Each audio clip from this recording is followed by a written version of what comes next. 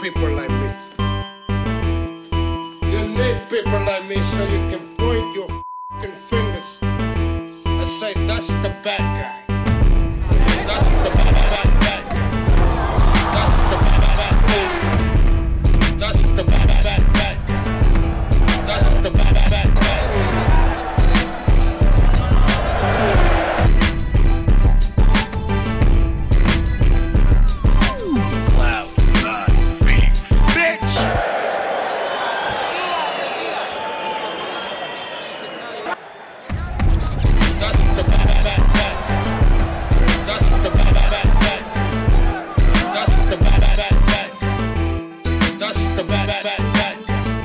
Welcome to the motherfucking relay. We're covering today's top boxing news.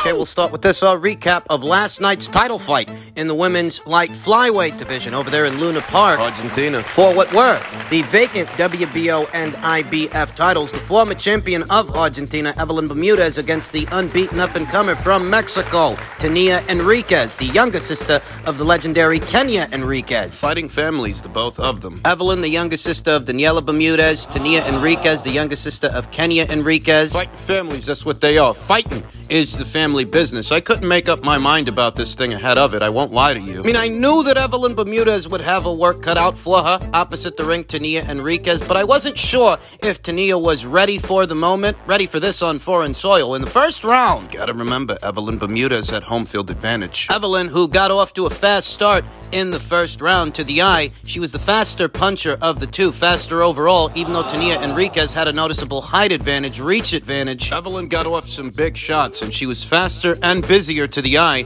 in the first round. Tania's length and her counter shots gave something for Evelyn to have to work around, though overall, Bermudez banked the first round for me. Landed some big right hands. I gave Evelyn Bermudez the first round. I gave the second round to Tania Enriquez, who managed the distance against the shorter woman in Evelyn. Tania Enriquez is noticeably taller, noticeably longer than Evelyn Bermudez, and in the second round, she used that to her advantage, keeping that lead hand, that jab hand, in Evelyn Bermudez's face. Evelyn Bermudez, the orthodox fighter, Tania Enriquez, the southpaw. Evelyn had a bit of trouble getting around those long arms from Tania Enriquez, using that jab and setting up Evelyn for shots, stringing punches together in the second round. And a good variety of punches from Tania Enriquez in the second round. We saw good straight shots, good body shots, good uppercuts. Second round was a better round for Tania than the first one was. Though Evelyn Bermudez throughout retained a certain quality, a certain explosivity that Tania Enriquez didn't have. I gave the first round to Evelyn, the second round to Tania, the third round to Tania. Moving and punching, boxing well, setting up Bermudez, continuing to set her up.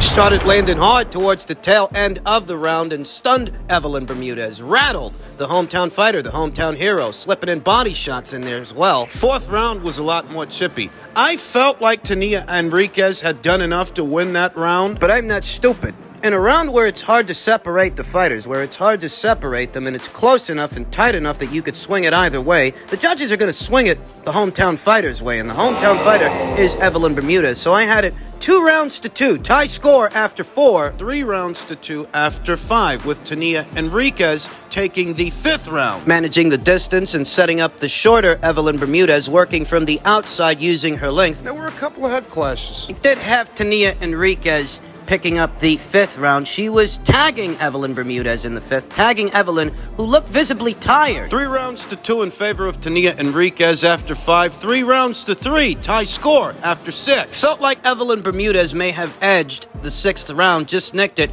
behind clean shots towards the tail end of the round. Eye-catching shots. Most of the round, it seemed like Tania Enriquez was in control, but I felt like Evelyn might have stole it from her towards the tail end of the round. 3 rounds to 3 after 6, 4 rounds to 3 after 7, with Enriquez up and taking the 7th round, controlling Evelyn throughout. Controlling her with the jab and setting her up for counter punches, counter shots. Though Evelyn Bermudez did get off an eye-catching punch towards the tail end of the round that visibly stunned Tania Enriquez. She was hurt by the punch. So I still gave Tania Enriquez the 7th round. I gave Evelyn Bermudez the 8th. 4 rounds to 4, tie score, as Evelyn Bermudez was on a rampage in the 8th round. She knew she had her woman hurt, she smelt blood, and she got after it. Started laying into Tania Enriquez, backing her off, letting big punches, big shots go. 4 rounds to 4, tie score after 8. 5 rounds to 4 in the 9th. Evelyn Bermudez continued her aggressive assault of the away fighter, Tania Enriquez, in the 9th round. Watching it live, I figured that the judges themselves, they likely had Evelyn Bermudez up by a wider margin than I did, though from the 9th going into the 10th. I had Evelyn up. I had her up by a round, just a round, though all the same. I had Evelyn up. 5 rounds to 4 in favor of Evelyn Bermudez. 5 rounds to 5 after 10. Tania Enriquez mounted her own aggressive assault of Evelyn Bermudez, who was visibly spent, visibly tired in the 10th and final round. Yeah, but then she was really tired. The 10th and final round, I had it 5 rounds to 5, a draw, but I knew a draw on foreign soil that won't suffice. Was a very, very competitive fight where it was very difficult to separate both fighters at times. But I knew if I've got it 5 rounds to 5, the judges themselves, they likely have Evelyn winning the fight. And that's exactly what happened. Evelyn Bermudez is once again a unified champion in the women's light flyweight division. One of 2 unified champions. Just 2. Argentina's own Evelyn Bermudez holding the IBF and WBO titles, and Mexico's own Jessica Neri Plata holding both the WBC and WBA titles. I think she's supposed to be having an immediate rematch with Canada's own Kim Clavel. Very good fight. No complaints about the judge's decision. It really was a fight where it was hard to separate them at times. 1 or 2 swing rounds in there, and you could have swung it either way. They swung it to Evelyn. It just is what it is. I feel like what won Evelyn the fight is that more often than not, she was the aggressor. I mean, consistently throughout, she was trying to close the distance to get off big punches. Even if it meant taking some shots on the way in, Evelyn Bermudez, she did stay in character, and to the eye, she was a bit more explosive than Tania Enriquez was. Both fighters hurt each other throughout the course of this fight. I saw both Evelyn and Tania rattle each other's cages with shots, but it did seem like Evelyn's punches were a bit heavier than Tania's. But Evelyn was a bit quicker to the draw, a bit faster, more explosive, and just a tad bit stronger than Tania Enriquez. She is once again this division's WBO and IBF champion. Congratulations to her. We'll see what's next for Evelyn Bermudez. In men's heavyweight news, Eddie Hearn reveals ticket sales for Joshua comeback. It's difficult times. Let's not beat around the bush here.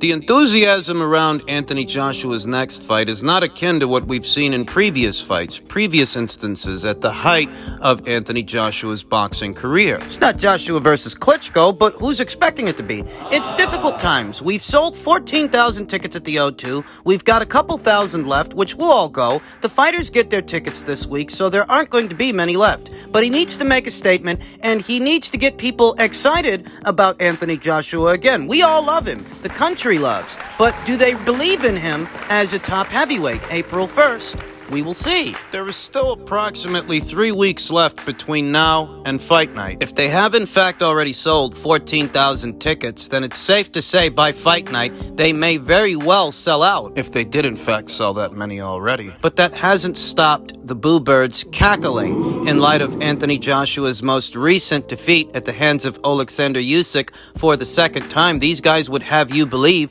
that nobody's interested in Anthony anymore and nobody wants to see him box. Nobody in the UK. That market. The same market where Derek Chisora, right, a journeyman with losses in the double digits, can still rake in a 7-figure payday off his own name alone, his marquee value. You're telling me in the UK nobody wants to see AJ box again? The same UK where Derek Chisora still sells tickets. The same UK where, when push came to shove, Amir Khan versus Kell Brook still sold out, in spite of both fighters being clearly past their best. Did good numbers at the box office and at the gate. It was a pay-per-view, and it actually sold. But you're telling me Anthony Joshua can't sell nothing no more. Nobody wants to see him box. Some believe the decline in his popularity stems all the way back to his loss to Andy Ruiz Jr. at Madison Square Garden in 2019, and was then amplified by 2 defeats in a row to Alexander Usyk. Next month's meeting with Franklin is without question crucial for Joshua,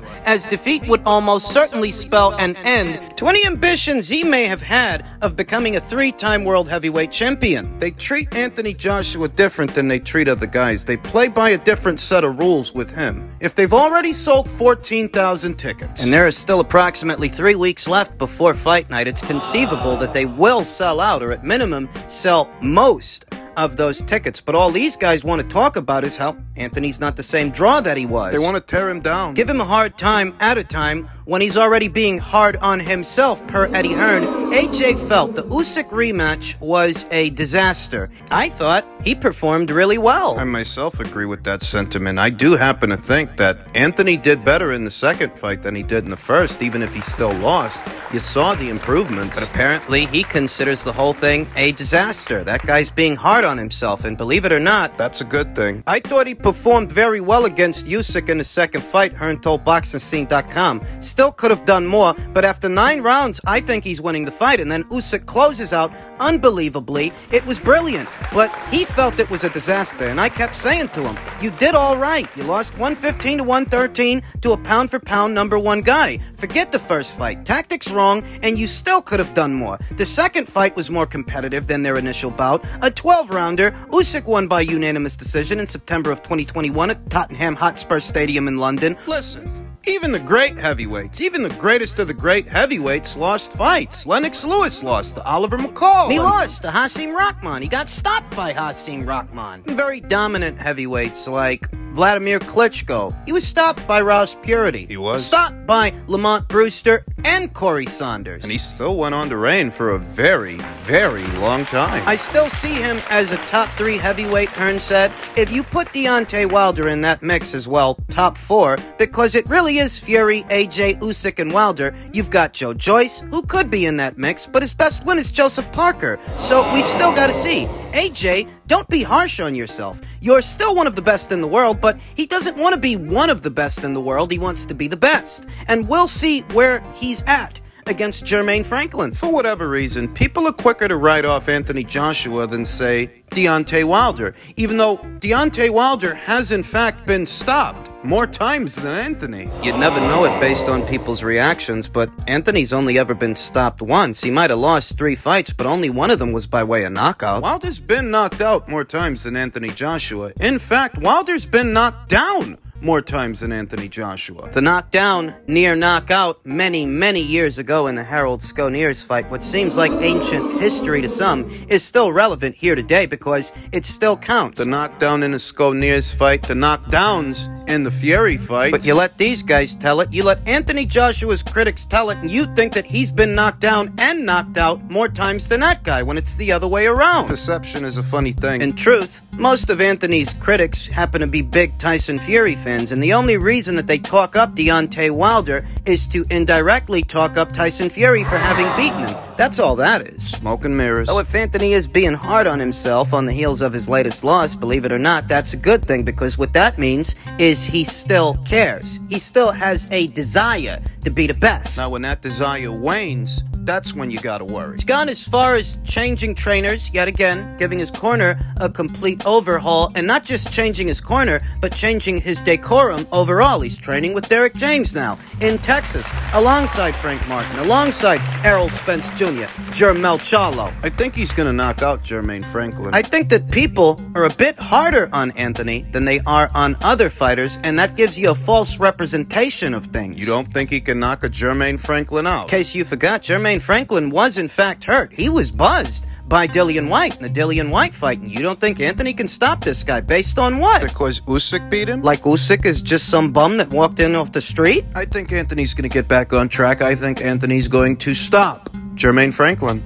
Beyond that, we'll see what happens. Seems to be a story out there that former UFC champion turned network and promotional free agent Francis Ngannou has spoken to Eddie Hearn already about potentially facing Anthony Joshua in a crossover boxing versus MMA fight. According to Ngannou, talks are already underway regarding his professional boxing debut. Although he has no boxing experience, he expects to jump straight into a blockbuster event against a marquee opponent. He has expressed interest in current or former champions Tyson Fury Fury, Deontay Wilder, and Anthony Joshua. My next step has to be boxing, Ngannou said. I want to do one boxing match first and then maybe go back to MMA because I still enjoy MMA. I want to do a couple of fights in boxing. We are working on some stuff, and hopefully in a month or two, I will be able to come out with an announcement on a potential fight date and location. It's taking a little longer than I expected, but it's coming along. Big things come with time. It doesn't look like it'll be Tyson Fury that Francis Ngannou ends up crossing over with, because Tyson Fury's supposed to be fighting Usyk at the end of April. Or May if the fight date ends up being pushed back, and that's a distinct possibility. I'm considering everybody as an opponent. I talked to promoter Eddie Hearn about Anthony Joshua. I don't know what's going to happen. The most that we have spoken with is Deontay Wilder's team. We've been having some exchanges, basically coming to some sort of verbal agreement regarding his MMA future. Ngannou said he's keeping his options open. He confirmed he has talked with PFL, One Championship, and to a lesser extent, Bellator MMA. Originally from Cameroon, Ngannou said a personal goal is to compete in boxing or MMA in Africa.